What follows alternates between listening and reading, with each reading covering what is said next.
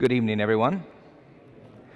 How do I bear much fruit or more fruit?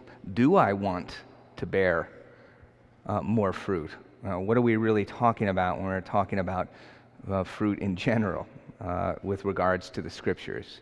Well, we'll take a look at that in a moment. Let's take a review of the last 2 weeks. 2 weeks ago, we heard the message in the gospel, go out to all the world and tell the good news. Okay, again, a reminder, why are we reviewing? Because we're trying to challenge ourselves. We're trying to not just that we remember 2 weeks ago, but really, did the gospel of Jesus Christ, the revelation of Jesus Christ, the word, and also the sacrament that accompanied it, did it have any effect in our life? So it's a good chance to really challenge ourselves. So again, the gospel is go out to all the world, tell the good news. And we looked at that as a litmus test. There's a litmus test for God's love being active in your life. Is God's love active in your life? Certainly, if I asked you, do you believe in God? Yes, Father. Do you love God? Yes, Father. Do you know that God loves you? Yes, Father. So, but is the love of God active in our lives? One of the litmus tests is, have you shared it lately? So have you shared your faith in a sincere way, or was it something begrudging to do, or is it something that's natural, that's fluid, that's kind of, you're impelled to share something about the faith? I want to encourage people to come to Mass, or I want them to come to the Bible study. I want you to join us in the choir, whatever it is. I want to engage in a conversation where a topic came up in a paper or on a TV show. So have you talked about your faith to somebody? Could be a family member, could be somebody outside the family. But that's a pretty good litmus test on whether or not the love of God is active in your life. Okay? It's there in an objective way through baptism. Faith, hope, and charity, those capacities are in all of us. The very indwelling of the Holy Spirit. The point is it active? Is God active in your life? There's the litmus test. If the flame was once great and now has died, or if we've never known that type of active love from God, and cultivate that habit of praying, Lord, I invite you back into my heart, or Lord, I invite you to show me this love that others talk about. Cultivate that every single day, then God is going to answer our prayers. So last week we celebrated Good Shepherd Sunday, and we looked at the 3 tenets of a good shepherd. Number 1, sacrifice. The gospel says, lay down your life for the sheep. The second element was that the shepherd knows every single sheep. So he knows those who, and by the way, the question is, are you a good shepherd? See, if you have somebody in your care in some regard, you have some sort of responsibility. Could be you could have a child, you could have a nephew, a niece, you could have somebody that is in your care, even at work. So are you a good shepherd is the question. Again, good shepherd sacrifices. A good shepherd knows his sheep, not just the name, but what's going on in their lives. And the third tenet is a good shepherd cares about those who don't care. All right, so I talked a little bit more about that first element and sacrificing. Sacrificing specifically, a good shepherd will identify our attachments. Our attachments could be to sin, could be to something good, but whatever it is, it's keeping us from being the shepherd that God is calling us to be.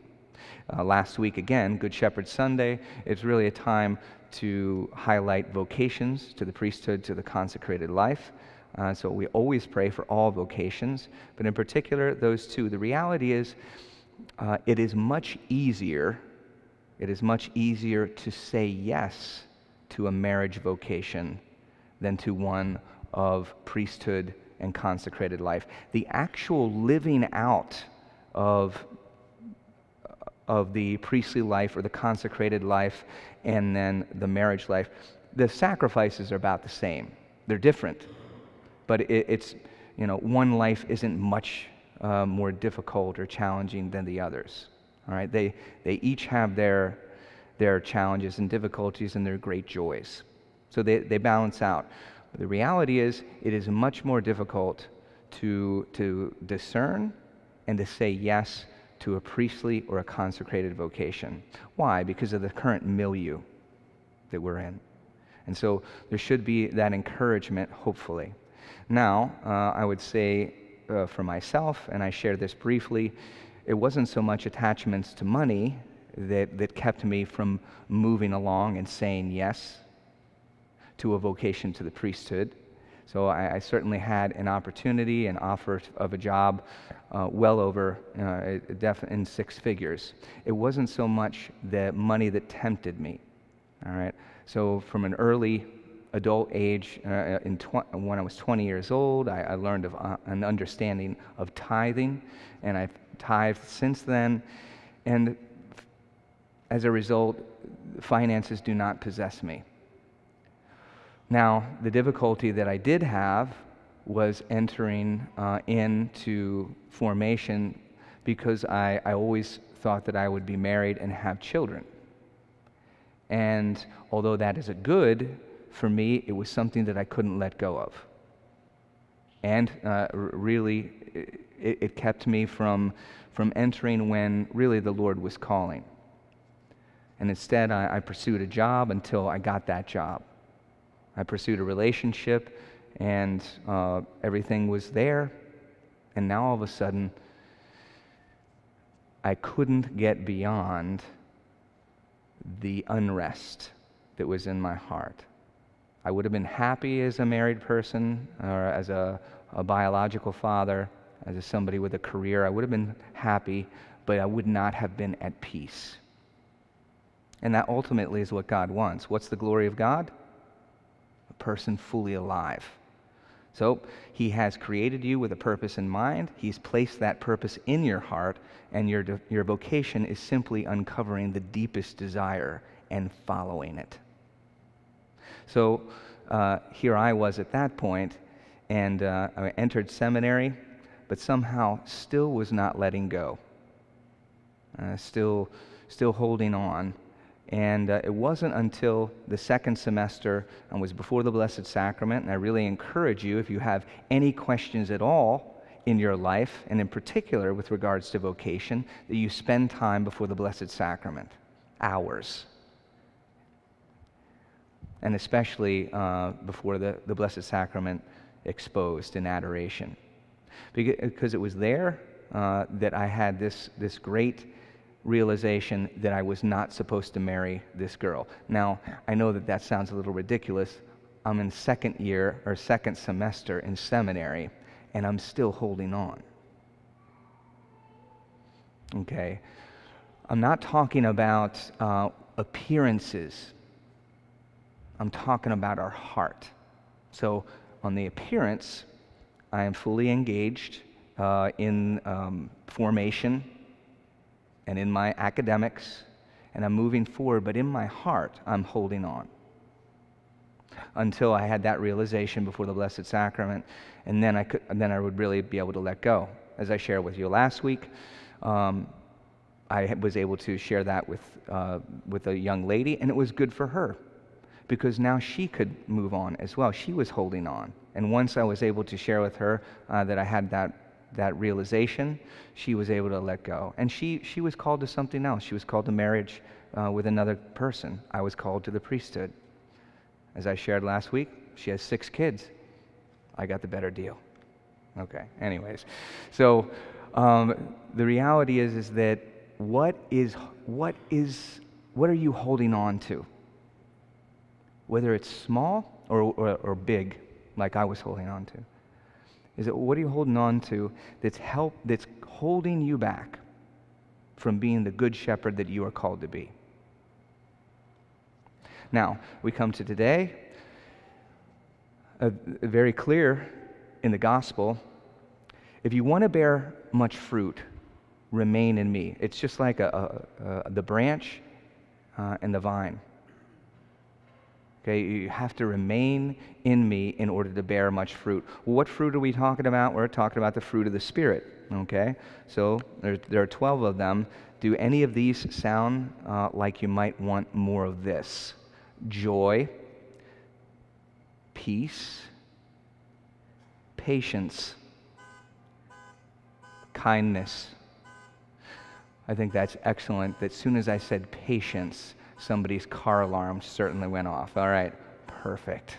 Yes, Lord, I want more patience. Kindness, goodness.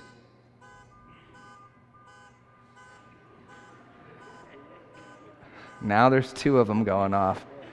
Now, I did not pray for patience, by the way. Don't do that, because he will lavish you with opportunities. Goodness, generosity, gentleness, faithfulness. Again, you're thinking to yourself, do I need more of this type of thing? Modesty, self-control, chastity.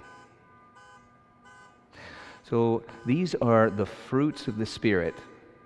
And he says, if you remain in me, then you're going to bear much fruit.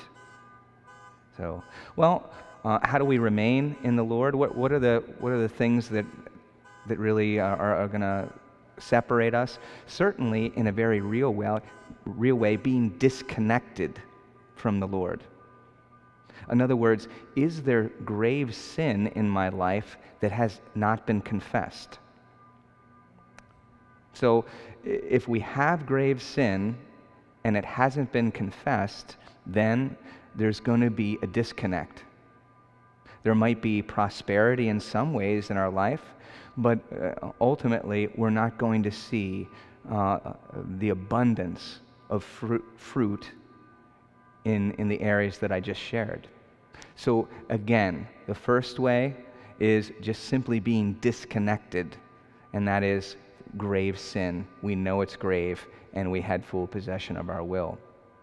The other thing is just being disinterested, okay? I'm tired. There's a car alarm persisting. There other types of things where we end up being disengaged. All right? So we're disengaged from what God is offering to us. So disconnected through sin, disengaged maybe through a sense of sloth. And the last one is disregard. So here, in a sense, the disregard that we would have for the Lord is the experience. Well, here, I'll give you an example, a very practical one. If you go to somebody's house and you share a meal with them, and as they are clearing the table, you leave. You don't say goodbye. You don't say anything else. They have fed you. They're clearing the table, and you just get up and walk out. So here, that's a relevant analogy for receiving communion and then just simply leaving. Okay. Well, I don't want to sit through the announcements and other types of things. Well, it's part of being a part of the community. Not only that, but there is real grace in the last blessing, and there's a reiteration of being sent out. We are on a mission, and that's what we're doing here. We're experiencing the Word and the sacrament, the embrace of God that's strengthening us so that we can go out and be His presence. So ultimately, again, how are we going to bear much fruit? It's communion with the Lord. And how do we access that grace? Because we receive communion objectively. If you come forward and you receive that grace and that embrace. But how am I accessing that grace? Well, if we're disconnected because of sin, we're not going to access it and we're not going to bear fruit. If we're disengaged, we might receive it objectively, but again, we're not really going to connect and bear fruit. And in fact, if we have disregard, if we're receiving him and then running, how are we really taking in the grace there? So, do you want to bear fruit? Which fruit are we talking about? We're talking about fruit of the Spirit. Again, joy, peace, patience, kindness, goodness, generosity, gentleness, faithfulness, modesty, self-control, and chastity. Beautiful fruits of the Spirit. If you remain in me, says the Lord, then you will bear much fruit.